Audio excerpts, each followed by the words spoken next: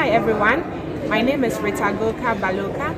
I work with the Development Institute, a Ghanaian-based NGO, and we are a proud member of the African CSO's Biodiversity Alliance. Today, I just want to share with you my views on how youth can be engaged in biodiversity conservation. We can do that through communication because the youth in every country are the large number of the population. We could share our ideas through policy research, advocacy, and dialogue. We can also contribute by sharing our ideas on social media platforms because, hey, everyone has a phone these days and we are always online. Secondly, we can contribute to conservation through participating in restoration activities like planting trees in degraded areas and also reducing environmental pollution and keeping our communities clean. Thank you.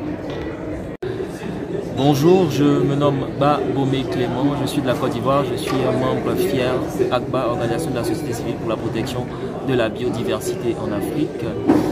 Les jeunes représentent une force pour deux raisons. La première raison est que les jeunes sont plus aptes à comprendre et à utiliser les nouvelles technologies et les innovations qui sont mises à contribution pour lutter contre certains challenges auxquels nous faisons face, notamment les changements climatiques. Ces jeunes peuvent aussi aider, contribuer à améliorer ces innovations-là sur la base de la science et de la recherche.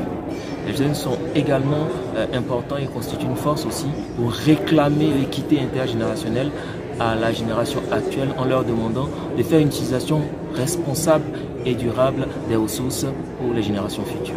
Merci. This is our story. What's yours?